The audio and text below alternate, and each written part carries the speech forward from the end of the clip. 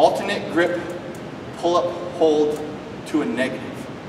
So alternate grip provides variety. It trains the muscles and the joints in different motions.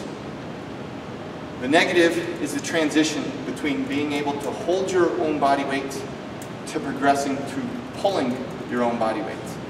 So we're going to have an alternate grip, jump up, hold, heads packed, 5 Mississippis, 1 Mississippi, 2 Mississippi, 3 Mississippi, 4 Mississippi, 5 Mississippi. Now you're going to lower a third of the way, 1 Mississippi, 2 Mississippi, 3 Mississippi, 4 Mississippi, 5 Mississippi. Lower a third of the way, 1 Mississippi, 2 Mississippi, 3 Mississippi, 4 Mississippi, 5 Mississippi, and then a full hang. 1 Mississippi, 2 Mississippi, 3 Mississippi, 4 Mississippi, 5 Mississippi.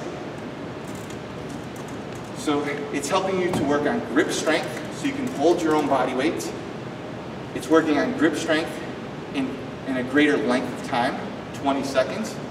And it's working on control, eccentrically lowering your body as your arms straighten to progress you to pulling yourself back up.